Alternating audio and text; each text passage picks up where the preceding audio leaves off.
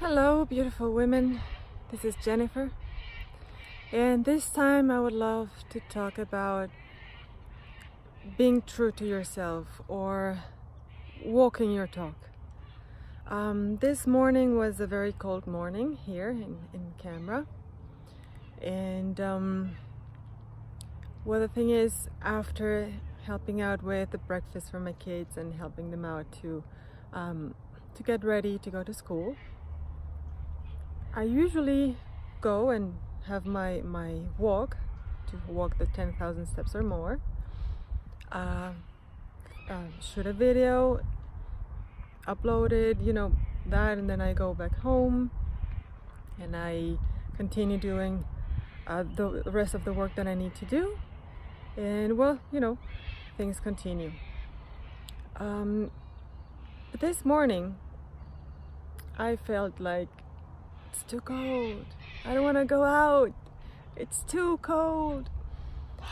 And it wasn't my best night, so I thought, well, maybe I could just say goodbye to the kids and jump into the bed and take a nap. And I know my naps last like an hour or so, so it would be a very long nap. And then I would start working, and because of that I would probably feel a little bit guilty, because, well, when you don't do the things that you stand for, you kind of feel guilty. And yeah, so everything would be sort of delayed. And the other option was to walk my talk, because I always tell you, hey, be disciplined. It doesn't mean be like someone from the army or whatever. Just be disciplined. There's this like 5-second rule where after 5 seconds you start making excuses for not doing something, right? We all have that. And I said, okay, Jenny, if you actually do this, first you're gonna give the right example, because I do this for you, because I know that we all need to be inspired, and it's important to see someone that actually walks their talk, right? So that's why I'm doing this. So I believe in it. Getting up and just being a little bit disciplined doesn't need that much. It's just one step at a time, and then boom, you're out. You're out of the house and you're walking just like that. And it's easy. And it feels amazing because all the exercise is beautiful. And then you're working and it inspires you, and it can inspire so many more out there who maybe are thinking 2 or 3 times if they should or not do something right now. And it's beautiful. Because it also, it helps your self-esteem when you do those things, because you believe more in yourself, you trust more in yourself, and you know that you can count on yourself, because you're gonna be there for you. And it's beautiful to do something that you're passionate about. It's beautiful to do something that you know it has a meaning. So everyone has different values. Stand for your values. If you also think that, when you don't want something, well, then say no. Because saying no is also very important. And saying yes is important, but hold your space. Be loyal to yourself. And if you think about exercising as something good, then do it.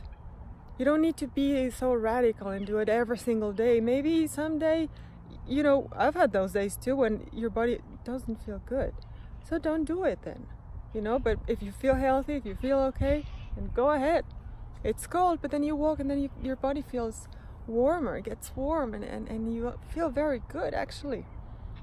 And you're in contact with nature, and I mean, that inspires you too. There's something with nature that heals you.